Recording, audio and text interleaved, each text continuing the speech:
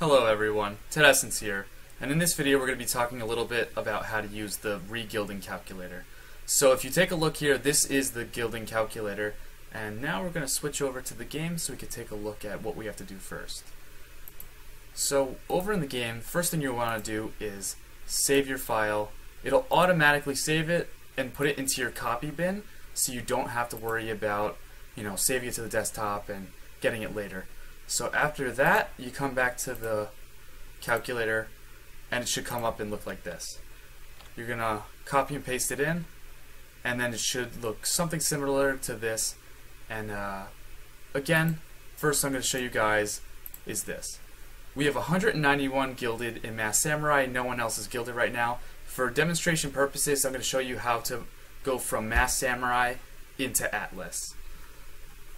Coming back to the calculator now, if we take a look at this, it says again, Masked Samurai at 191. Scroll down, there's 0 in everyone else. First thing you're going to want to do is press Edit Guild Priority. Going to that, you're going to want to take everyone else other than Masked Samurai and bring them back to 0. So you want everyone to be red. Scrolling through all here, and since we're going into Atlas, we're going to want to make Atlas get all of them, so we're going to put him on green.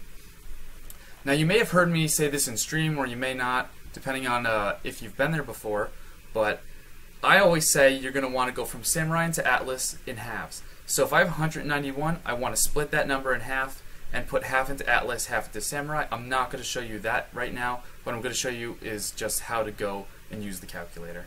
So you can see I've just gone from Samurai, he's at 0, Atlas is at maximum, which is green all the way to the top. So that means 191 are going to be going into Atlas.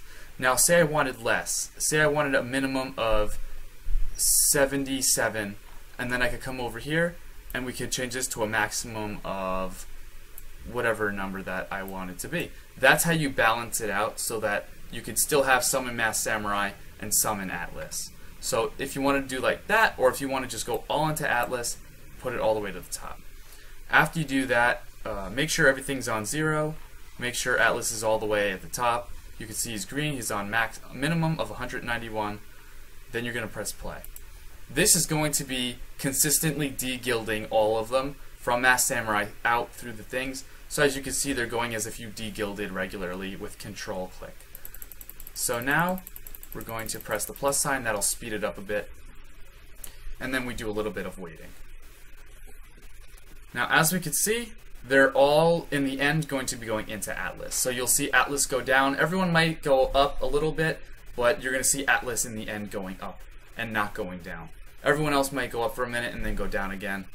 So the thing is you just wait it out, and once it reaches the maximum, you'll see all of them becoming Atlas and being removed from Masked Samurai.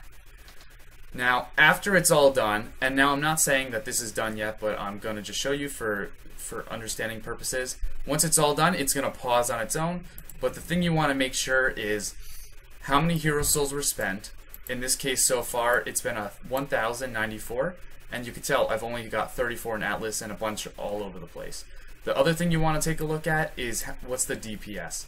So what it should be saying is the number DPS and a percent sign. If it says 20%, that means whatever it was in before, it's caused a decrease in DPS down to whatever that number is. So you want to also see, are you wasting too many souls? Is it decreasing the overall DPS, which could affect gameplay? So that's something you also want to keep in mind. But after the fact that you get everything from wherever you're trying to go, so in our case, Masked Samurai, into Atlas, after you've done all that, the next thing you're going to want to do is export save file. Click that and it'll save it to wherever your downloads go to. Open that up, paste it into your Clicker Heroes game, and it should come out like that. So I'm going to do it just for showing purposes, what it will look like. I click that, copy and paste it, and bring it into our game file. Now if I just open this up, import, and put my save file in. Now of course this is not what an ending one should look like, but as you can see now it's all over the place because I didn't wait. But Masked Samurai now has 94, used to have 191, Atlas now has 34, which is what it says over here on the calculator. 34 in Atlas, Masked Samurai 94.